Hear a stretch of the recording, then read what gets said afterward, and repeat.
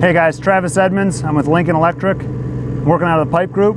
Today we're going to be welding some pipe liner LHD, focusing on the bottom quarter. Okay, that's finishing off at 6 o'clock.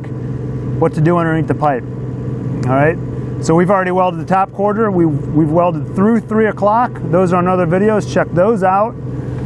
Just so a few pointers, tips and tricks about welding underneath.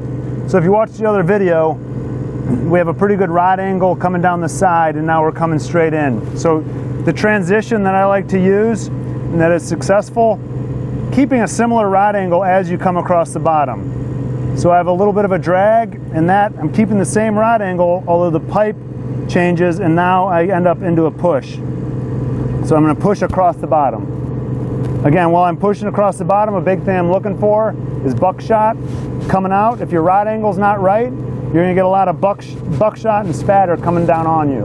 Okay? If you see that, read the puddle and adjust your rod angle. Another thing you want to avoid is stepping. You don't want to whip the bottom.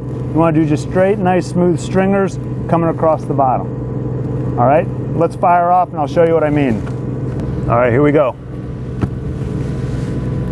I'm going to touch and go, and we're off.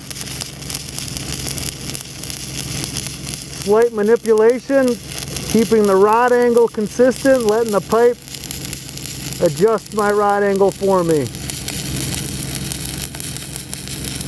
Going to do a slight push, reading that puddle. Looking for the buckshot. Slow and steady. Decreasing the arc length. And whipping out.